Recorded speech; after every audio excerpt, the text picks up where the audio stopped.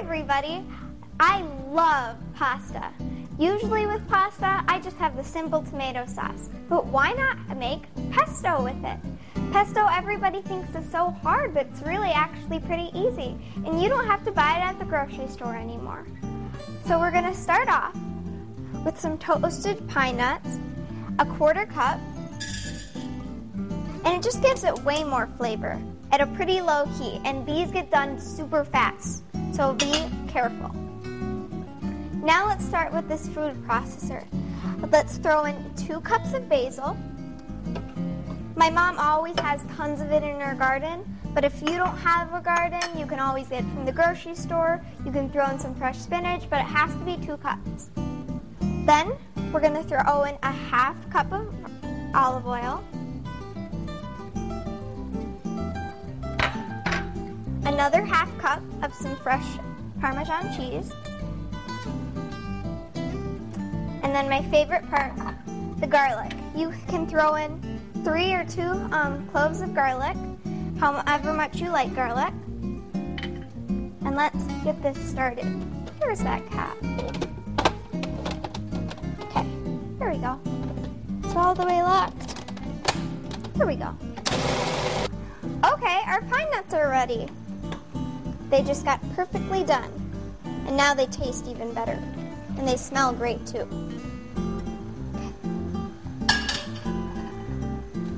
Now let's finish this.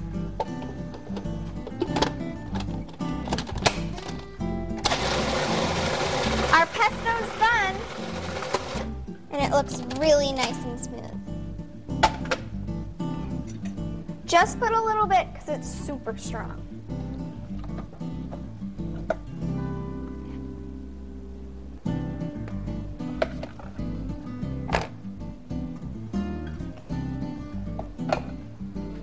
Mix that together a little bit.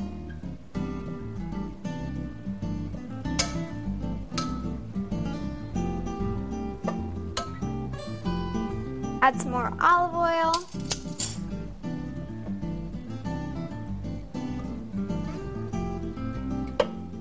Maybe a bit more pesto. There we go.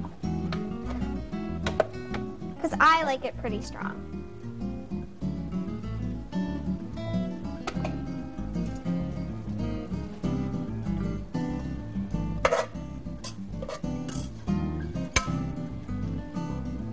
Oh, that looks really good. Okay. And then you can plate it up all nice and pretty.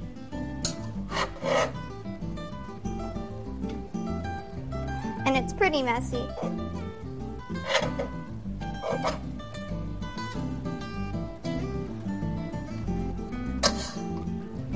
And if you've got extra pesto, you can keep it for a little bit later, or you can freeze it and save it for 3 months.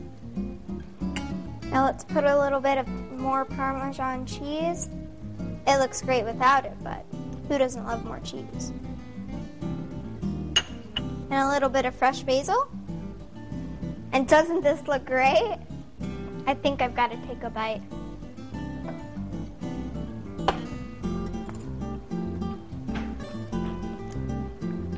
It's really, really good.